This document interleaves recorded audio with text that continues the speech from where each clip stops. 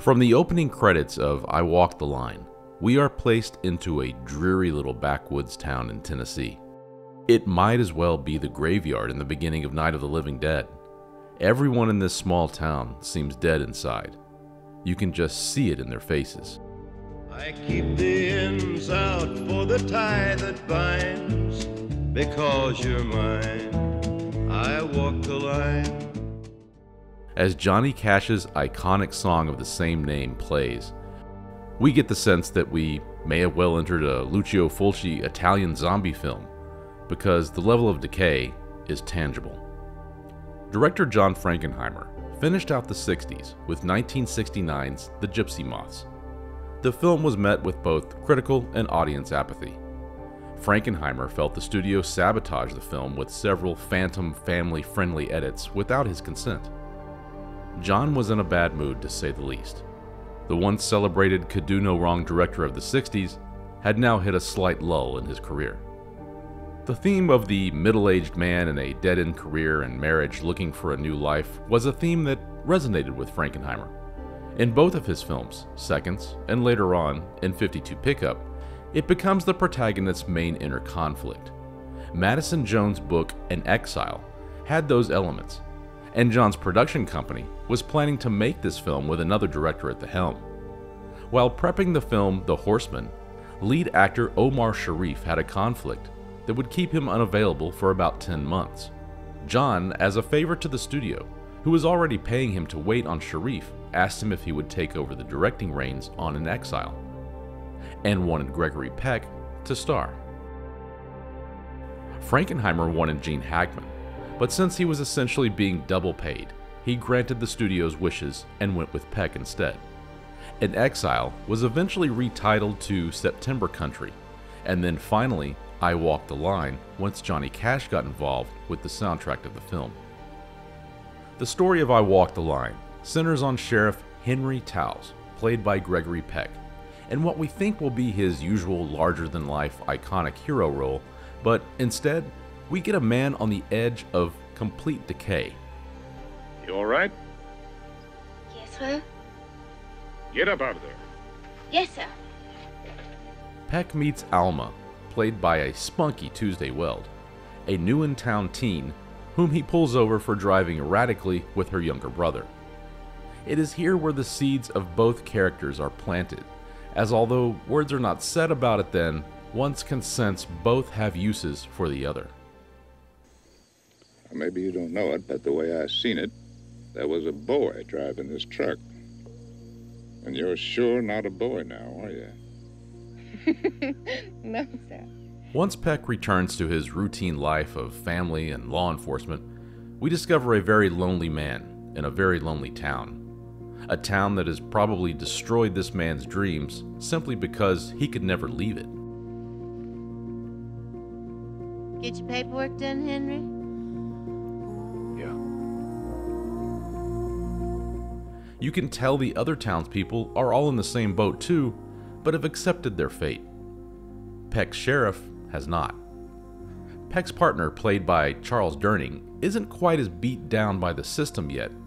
In order for him to be the leader of the dead, so to speak, he has to somehow dethrone Peck by ambition, a trait that has long gone dormant in our current sheriff.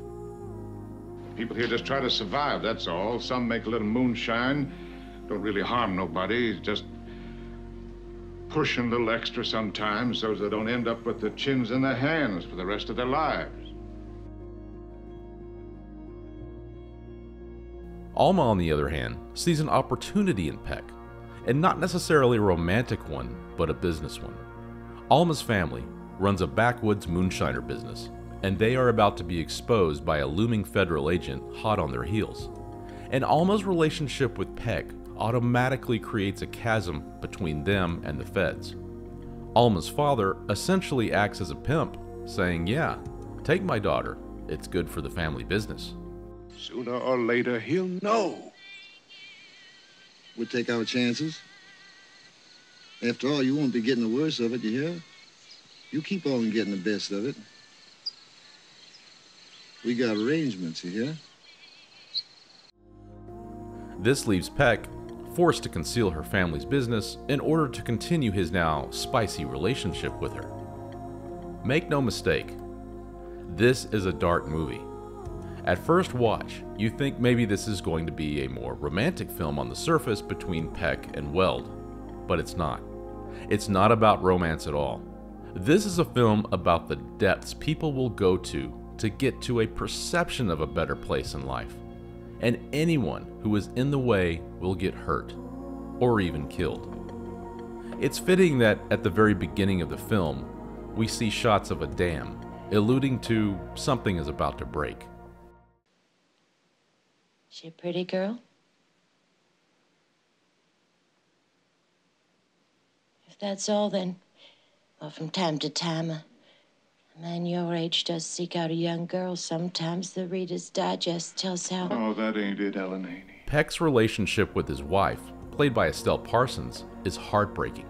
But not unlike the extremes we saw in Seconds only a few years earlier, Frankenheimer puts us in the room with the couple in turmoil.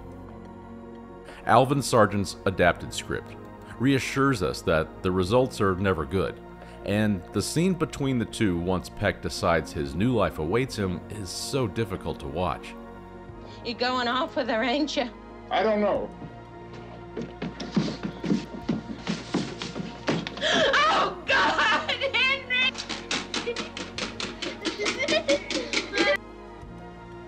The married couple's relationship in the book is a bit more dramatic, with the wife being more of the stereotypical nag.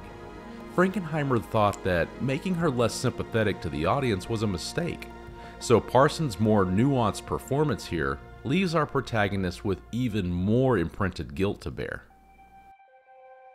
Originally to be photographed by Seconds director of photography James Wong Howe, Howe had to bow out after suffering a stroke while scouting locations in the small Tennessee town. He was replaced by David Walsh, and the town's dreary undertones are beautifully captured here. Most of the film is photographed with a gauzy, dreamy feel. The wide cinemascope look here only helps show the vastness of the Tennessee countryside that has entrapped Peck's character in this hellhole of a town. The photography makes Peck feel like a fish in a fishbowl, trying to escape to a more desirable location outside. Frankenheimer said assistants made sure that if it was cloudy outside, they shot outside. If it was sunny outside, they went inside and made it look dark inside. They even had everyone wear muted colors, and if any props or signage had any sort of red in them, they would mute them down. All the music in this film is performed by the legendary Johnny Cash. Peck's character doesn't say a whole lot, but he doesn't have to. Cash's lyrics say what Peck is thinking. But flesh and blood needs flesh and blood, and you're the one I need. Flesh and blood needs flesh and blood, and you're the one I need. Songs such as 'Cause I Love You and Face of Despair, among others, say what we need to know about the sheriff. It's a bold choice that could have easily backfired, but they work here in this environment, and Cash, by osmosis alone, knew the lonely feelings of a small Tennessee town. On this side of the law, on that side of the law, who is right, who is wrong, who is for and who's against the law. As with Peck's wife, his new love Alma is played by Weld with a sense of mystery. She never fully commits to Peck, even though he is heavily smitten with her. His desperation hits a boiling point, and his covering up for her takes such a terrible turn that you almost want to just jump in the movie to stop him. His plan to run away with her to California, ditching everything, goes just horribly awry. He's the only one in the movie who can't see what's coming for him. I figured maybe all the sheriffs around here are mysteriously disappearing, like in those science fiction books.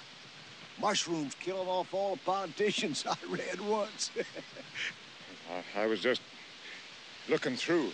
Supposedly in the book, his character met with an even more tragic end of suicide. But Frankenheimer, ever the proponent of nuance, leaves his character with perhaps an even more terrible fate. He survives.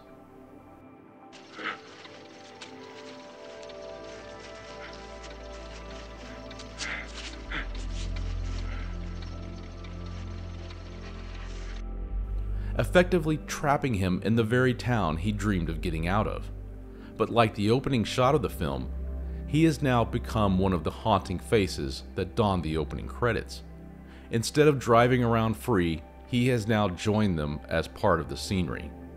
He is now one of the zombies, a man dead on his feet with no future but to wonder what's outside the fishbowl.